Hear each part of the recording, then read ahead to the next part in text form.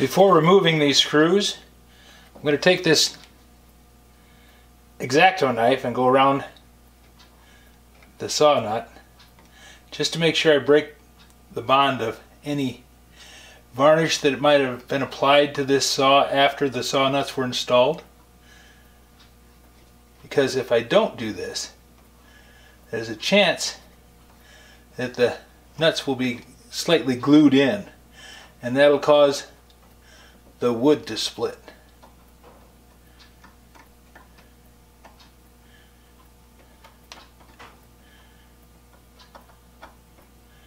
So a few minutes here saves a lot of heartache later. Because even though this is a second line to the ARTiques company, it's a nice saw.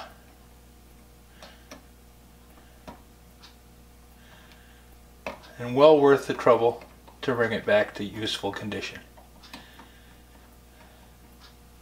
I have a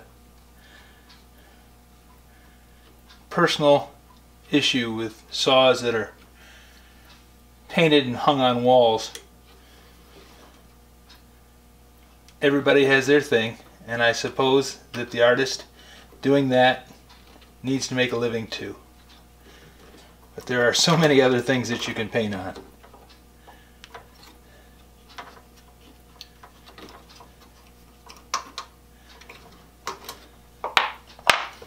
Yep, got some varnish on the bottom of that hole there.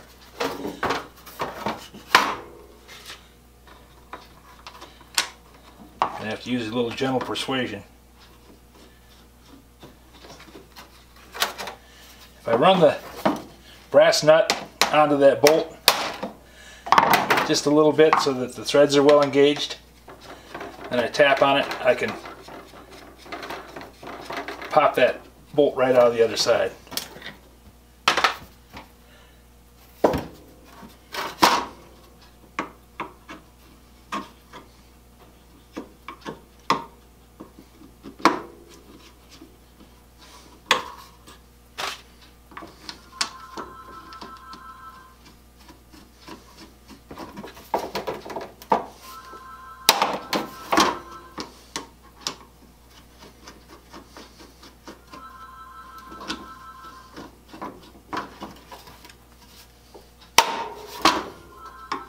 Doesn't take much,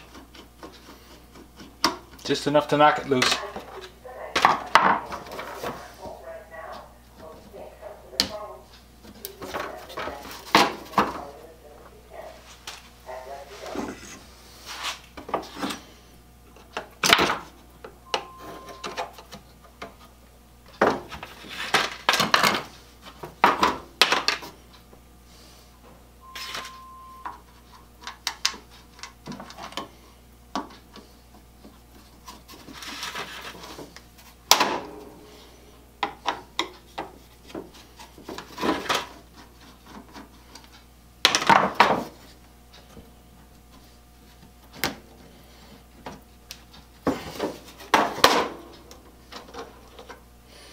Yep, they had varnish on them. They were stuck in there pretty well.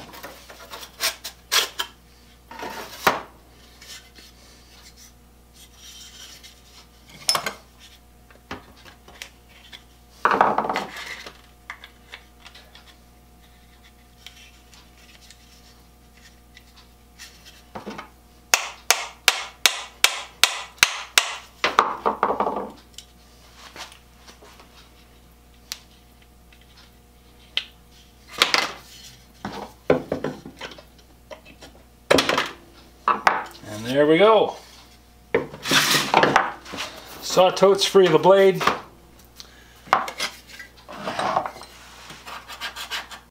Now with the tote removed, I'll be able to clean up the saw plate